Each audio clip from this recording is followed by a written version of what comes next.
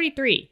Compare the atomic and molecular orbital diagrams to identify the member of each of the following pairs that has the highest first ionization energy, which is the most tightly bound electron, in the gas phase. So we have oxygen, and then we have its molecule, O2. Which one of these is going to have the highest first ionization energy? Well, remember, an ionization energy is the energy needed to lose an electron. So we're going to be plucking off electrons, basically one electron, because it's the first one ionization energy. So we're going to pluck off an electron from just oxygen and from O2, and one of them would have a higher energy. Now just know that if something has high energy, especially high ionization energy, that means that it's really, really, really hard to do, right? If you're exerting a lot of energy to lose an electron, that means that it's hard to do. And if it's really, really hard, chances are it doesn't want to lose that electron. So if it's super hard to do, it's a stable substance.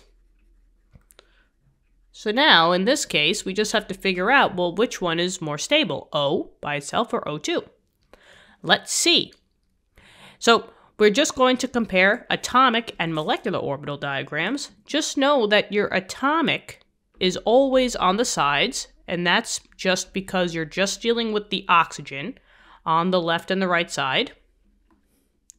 And your molecular is in the middle because you're dealing with your O2. So the hardest thing here is to just know, well, how many valence electrons are we working with? Right? These types of diagrams always come from valence electrons. But oxygen is in group 6, so that means that it has 6 valence electrons. Now, it's in 6A, 6, or 16, but the lucky number here is 6. 6 valence electrons for oxygen. And what you're going to do is we're going to place 6 electrons in each atomic orbital. And remember, you always got to start at the bottom and work your way up to the top. So I'm going to start here. So I say 1, and now I'm going to have to fill this before I move up here. So I have 2 electrons here, 3. Now I have to go to the next one. You got to be fair. 4, 5, and then come back around. 6. 6 electrons for the oxygen over there, and I'll just do the same over here. 1, 2, 3, 4, 5, 6. And now with this, we're just going to take note where our energy is. Now, the highest energy for my atoms are over here. So I'm just going to draw this little line and say, okay, we're right around here. Because we're going to compare the energies between your oxygen and your O2 and see which one is a more stable substance. Now, let's do the molecule. Now, in order to do that, all you got to do is just add up your totals that's on the side and put them in the middle.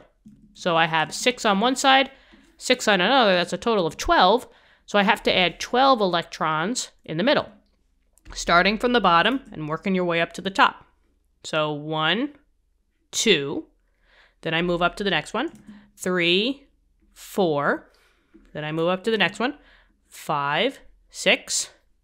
Now this one has 2 that are energy equivalent, so 7, 8, 9, 10. And then I go up here, 11, 12. And then I just take note where that energy is. And that one is a little bit higher. Okay. So this one is for O2, and the 1 is just for the oxygens. So now we just have to say, out of O2 and just your atoms, right, your oxygen, which one is going to have the highest first ionization energy? Now remember, we said if it's high energy, it's super hard to do. It's going to be a more stable substance. In terms of energy-wise, the lower the energy, the more stable of a substance. So since just oxygen is lower than O2 in terms of energy, losing the 1 electron from here, specifically it would be here, would be much harder than losing an electron up top here. So, which one would have the first ionization energy, the higher one? It would just be O. And that is your final answer. That's it. What'd you think? I hope this helped. Let me know in the comments. Thank you for viewing the video. Subscribe to the channel. And if you wouldn't mind, please tell your friends, your classmates about this channel. We might be able to help them out as well. I hope you're doing a great job out there and have a great day. And I'll talk to you soon. Bye-bye.